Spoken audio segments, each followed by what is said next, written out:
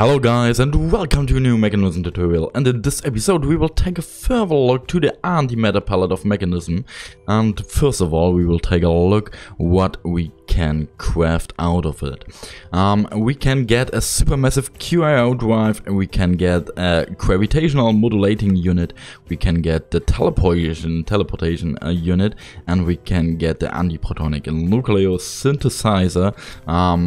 All of these items are endgame stuff of Mechanism, and we are able to get out some antimatter pellets through a chemical oxycrystallizer, and this chemical crystallizer needs some energy like this.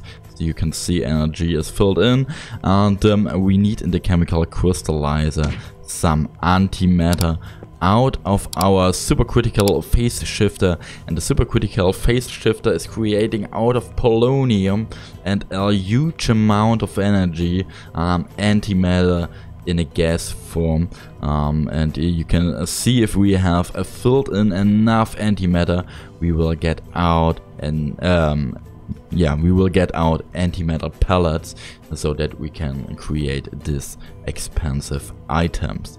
Yeah, that's all to the antimatter pellet. I hope I could tell you something about it. Thanks and bye.